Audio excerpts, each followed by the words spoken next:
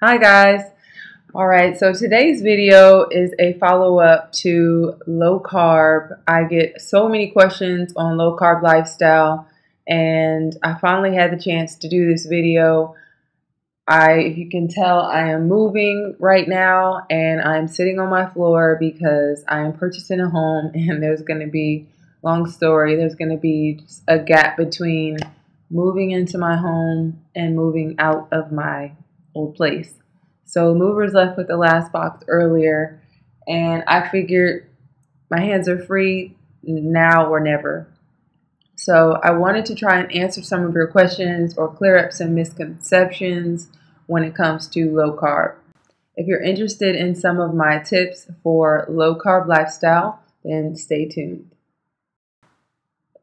All right, so one of the biggest questions I get is how many carbs a day do you need to intake if you are trying to lose weight quickly?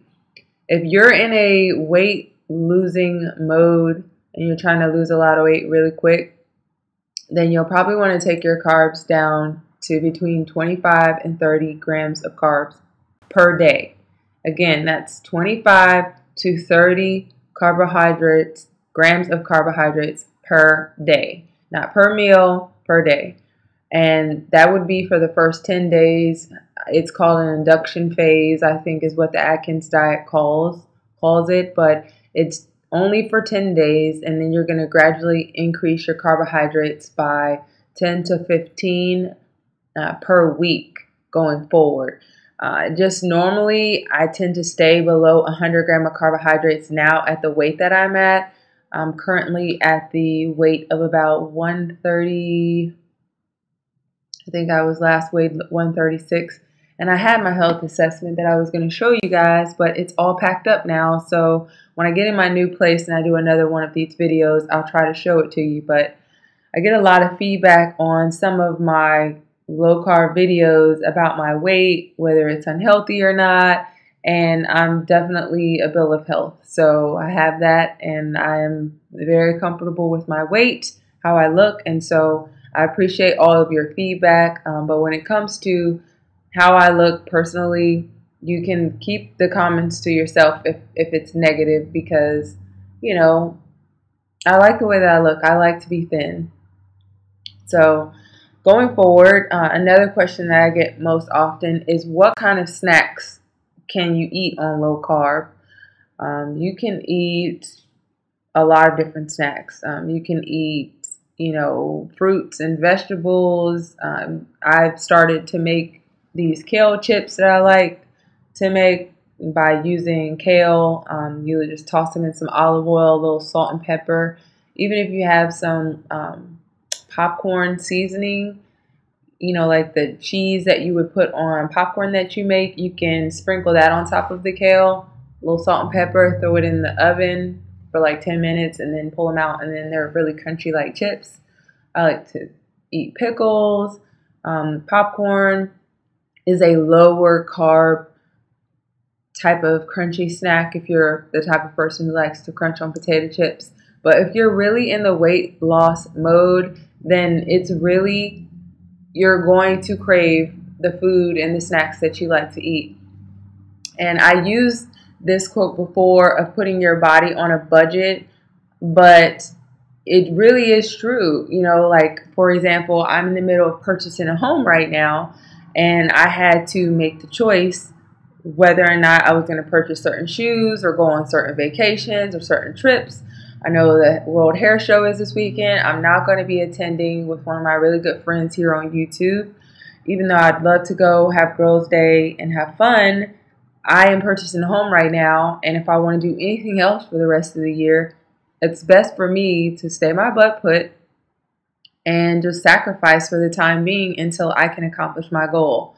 I'm sleeping on the floor right now, for the next 2.5 weeks until I close on my home versus, waiting and running into other financial issues with as far as my move was concerned, because it made sense for where I'm at in my life right now and for the budget that I have going forward. And the reason I'm bringing that into low carb, because it's the same process. It's just you're accomplishing a different goal in your life. It may not be the purchasing a home goal. It may be getting in control of your weight and your health and taking charge of that. And so it's very important to detoxify not only yourself physically, but you have to detoxify yourself mentally. There's so many preconceived notions that dieting means that you're sacrificing, you're starving yourself, or that you're, not eating, or that you're, depriving yourself of something that you feel that you deserve. Just like so many people feel that they deserve a big house and they foreclose on it because they feel they deserve it because they get up and go to work every single day. You don't deserve 4,000 square feet. Yes, you deserve to be safe and to have a home that you feel proud of, but to that extremity, to each their own, and everyone has their own, different personal finances, just like everyone has their own different personal body finances as well, or budgets, or I hope I'm not losing you here. The purpose of me bringing up that whole analogy is to try to put it into perspective for people who are really hung up mentally on understanding that losing weight is going to be a struggle, no matter what journey you're on, no matter what diet you decide to go on. But for me, and for a lot of people that have given me feedback on these videos, positive feedback that this is definitely working for them, low carb, as far as a long-term goal, is a lifestyle diet. This is which, the two are the same. Lifestyle and diet are the same exact thing. Look the word up. So when, a person tries to give you or inform you of their diet, or a person tries to give you information on making better choices and better selections as far as, the type of food you eat is concerned, it's not a bad thing. But the word diet has been, it's been scrutinized, and it's pretty much like a curse word to say the word diet now, even though technically diet means lifestyle. But to bring that back to why I even brought the word up, you just have to understand, if you're on this diet or any other diet, in the beginning, it's going to be a struggle. This is the most realistic type of diet I've ever been on because it's been successful. It's realistic. The type of food you can eat tastes good. I feel you're full. And those are the big hurdles to me with diets. You're either really hungry, the food you're eating, it tastes bland. You can't eat any sauces or anything that just makes the meal pleasurable. And you're hungry. And it's so, like, the feeling of hunger, I wouldn't wish that on anyone, And then to be fortunate enough to live in a country where, the average person really isn't hungry. It's like to take that for granted and starve myself by eating, this much food and then 3 peas and 7 lettuce leaves and some lemon slices. No thanks. You can keep the diet. But with this diet, you have to sacrifice in the beginning with the sweets and the carbs, So in the beginning, there's not going to be a lot of snacks for you to eat, as far as being able to pick up a bag of chips, if that's your normal snack food. But it's important to understand that your body will evolve and change as the diet goes on. Like, really, I'm not really a big snacker, but before I started low carb lifestyle, I was a really big snacker. I used to buy any Hostess cake snack, anything boxed and individually wrapped, you name it, I used to eat it. But now my taste buds have changed. My cravings have changed. I can go longer periods of time without eating, and I can turn down food, and I can forget that I had a candy bar in my purse when there used to be this invisible reminder in my head at all times before detoxifying and before, before getting in control of my addiction, because that's what it is. Most people are really addicted to the foods that they're consuming. And so it's very hard to be successful on a diet without taking the proper steps to get over that addiction. So, back to having the candy bar in my purse and knowing that it was there, and it was like basically money eating a hole in your pocket. The food is like eating a hole in your pocket. Your mental brain is saying, eat me, eat me, eat me. I'm there. Why aren't you eating me? But now I'll put a coat in a closet and then pull it out and forget that I ever had candy in there, because that clock, I've gotten control of that, and it's because of what I now in turn put in my body. So in the beginning, it's really important to do a 10-day induction phase, which I am not a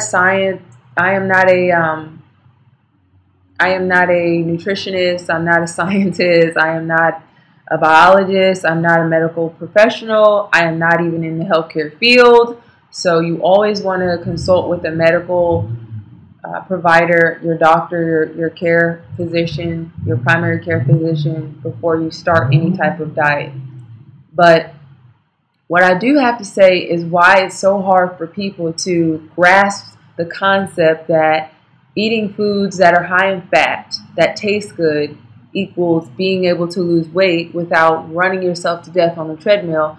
It's so hard for people to grasp that concept because of how you've been trained by these doctors and by marketing and by capitalism and by what you see on television, because it's a multi-trillion-dollar industry, not billion. There's trillions, and probably whatever the next level beyond that is, because all of the industries are connected. If you've come to one of my videos or you're watching one of my videos, it's probably because you watched some of my other videos and you're subscribed to me, or you were interested in the title for more than one reason. And a lot of the time it's because you're seeking information, because whatever information you have now has brought you to the same conclusion and it hasn't worked for you. So is the information I'm giving you published in a science journal? Probably. Am I a science major? No. And I'm going to link you to a video below my video. There is a lovely YouTuber here who did a response video, or kind of like a follow-up video to one of my videos that I did about low-carb lifestyle. And I think she is a science teacher. So you want to click the link below this video here, and I will put her username here. Hi, love. So that you can get an understanding scientifically, if that's what you're needing, to give you the proof to go on this journey and actually do this and take the information I'm giving you to try and lose the weight. I subtract fiber, I subtract protein, and a lot of people don't do that. They just subtract fiber from the total amount of carbs. So I get a lot of comments on that, like, why are you subtracting fiber and protein? I never read that. It's not protein, it's just fiber. Well, because I can't explain it to you scientifically in, general layman's terms. The reason I subtract fiber and the reason I subtract protein is because in one of those journals that I read, it's not necessarily the total amount of carbohydrates that you are consuming that is what you need to be concerned about. It's the total amount of carbohydrates that affect the insulin, that cause the body to go haywire, set the insulin off, and cause you somewhere along the chain to start storing the carbs that end up turning into fat. So you're not actually, when you take something like a fried chicken breast or something like that, and you take those carbs from the crust and you take it in with the whole chunk of chicken breast, the protein and the carbs, so the crust is sitting on top of this chicken breast. When you take it in and there's all that protein in the meat, it's not affecting your body the same as if you just ate the crust that's on the actual chicken breast, with a bowl of macaroni and cheese or something, So the protein kind of absorbs it, sucks it up, kind of fills up, whatever is processing through your body so that you can kind of have more, if that makes any sense. And I know that kind of sounds crazy because I really can't explain it to you scientifically, but to be honest with you, try it and see if it works for you, because it's worked for me, and to me, that the proof is in the pudding. I hope some of this information was helpful for you, because I think those are like the top three things as far as, the questions I get. And I felt it was important to try and come to you now. I am in the process of putting a low carb video together, and so I'm going to share with you just a teaser of some of the photos of some of the meals that I've been documenting. But I will definitely come to you with a more put together edited video of the actual meals. I'm actually about to go to a buffet right now with my daughter because we have nothing to cook in, and I am going to video what I end up eating to show you guys, how you can eat out low carb.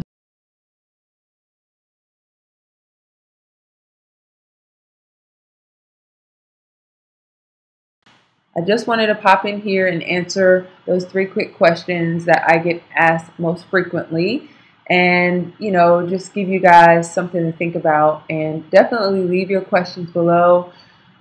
Just understand this when you're leaving your comments. Like, not everybody wants to have a big booty or big hips or big thighs. I mean, for some reason, people think that all black girls want to have a big booty. And the truth is, not all black girls want to have a big booty, okay? So it's okay if you want to be thin and you want to be thick. I'm thin and I live this lifestyle because I feel good from the inside out. I feel good in just the way I look. I feel good in how I feel. I recently even gave up caffeine, which I'm going to share with you guys in another video. And I know you're probably like, what? And I've been a caffeine addict. And when I say addict, I mean like headaches and all for a really long time. But I gave up caffeine. It's been about 2.5 weeks, almost 3 weeks now. And I'm doing really good. And I just feel like a new person. So believe me, what you're putting in your body definitely ties into how you're going to feel, and whether it's mentally or physically. It changes your life when you change what you put into your body. It's not just about, how you look in jeans or how you look in that dress. It's how you feel inside, mentally, physically, all of that. So I hope this helps you. My purpose is to just share my experiences and the information to help make your situation better. So thanks for watching. And like always, peace, guys, and God bless.